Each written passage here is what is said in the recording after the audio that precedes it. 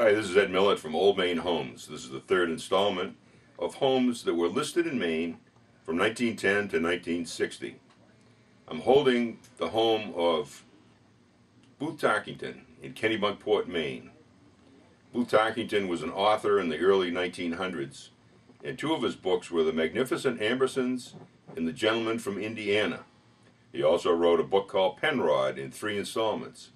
Penrod was so popular at the time that this house was called the house that Penrod built. As I said, it's located in Kennebunkport, overlooking the harbor. It has 35 acres of land, and the listing price was $50,000, which of course in 1947 was a lot of money. But in perspective, someone bought this house a few years ago and turned it into 4 condominiums, each one selling for $1 million. Booth Tarkngton is in a class with another well-known United States author, William Faulkner. William Faulkner and Booth Tarkngton were the only 2 authors to win the Pulitzer Prize twice. I also want you to know that even though I've been highlighting some of the more famous people that live in Maine, that we just have 5,000 of houses listed for sale in all towns and cities throughout the state.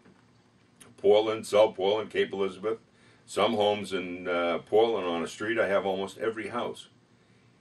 And you can buy these matted and framed, or you can buy them without the mat and frame. You call me at 207-767-5678 or emillet1@maine.rr.com. That's emillet with 1 T, the number 1, and Maine spelled out. I'll be speaking to you in the future about some other famous people who have lived in the state of Maine. One that comes to mind is Kurt Russell.